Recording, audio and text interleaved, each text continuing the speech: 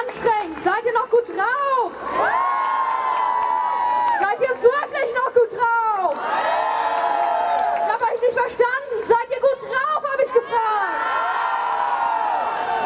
Okay, dann kann ja eine Rede nicht mehr schaden. Und danach hören wir auch nochmal Breath Riot, aber jetzt erstmal eine geile Rede vom Professor für Klimawissenschaften und dem Leiter des Potsdamer Instituts für Klimafolgenforschung, Johan!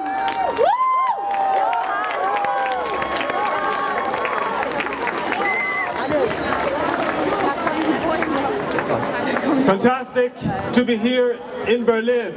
For a long time, we scientists consider the People's Climate March in New York 2015 to be the reference point of the Klimaschutz.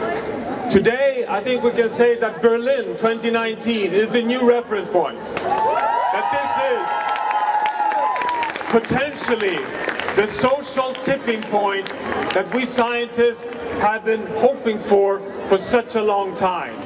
I would argue Berlin, Germany, is the ground zero. This is the epicenter of the change in the world. Now we know that so much is at stake.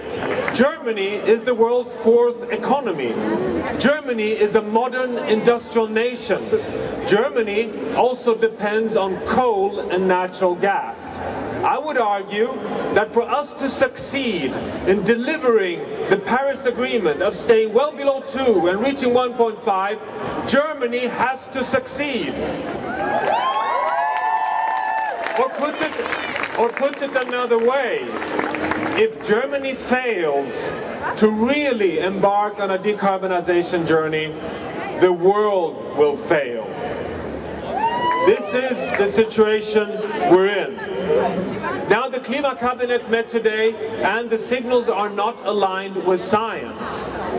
The science is clear though, and there is an example in the world, and I will take this opportunity to be a little bit egoistic. We should, in Germany, go the Swedish way. Not only being inspired in the youth movement of the fantastic Fridays for Future, but also in adopting a climate law. Also in deciding on a price on carbon. Sweden has had a price on carbon of 100 euro per ton of carbon dioxide. Rumors have it that the Klima cabinet today said 10. It seems like Chancellor Merkel might have forgotten a 0. Now, the science is clear. If we head towards 1.5 degrees Celsius warming, a warming well beyond any average temperature we've had since the last ice age, we unfortunately, scientific can say that we probably have 2 planetary victims. The first one, no more tropical coral reefs on Earth. The basis for livelihoods for over 200 million people. And no more Arctic sea ice. 2 systems that regulate the stability of our planet. If we move towards 2 degrees Celsius warming, science shows we might be passing a tipping point that could self-accelerate a cascade towards a high-side Earth that would commit all future generations to a planet that is not supporting human life. This is the reality. Science is clear.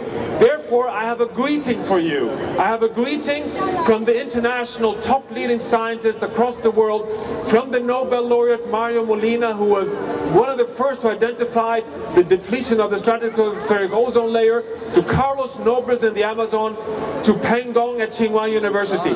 We are all behind you as scientists across the world. Now, just to close, dear friends, you young people in the world, you have 2 cards in your back pocket that nobody can deal with in any negotiation, being an adversary or an enemy. You have the future, and nobody can talk about the future like young people. But secondly, you have a second card. You have the card of truth. You represent the truth. You have science behind you. And with these two cards, truth and the future, you are unstoppable. We are unstoppable. This is the social tipping point we need. Let's keep it up. Thank you so much.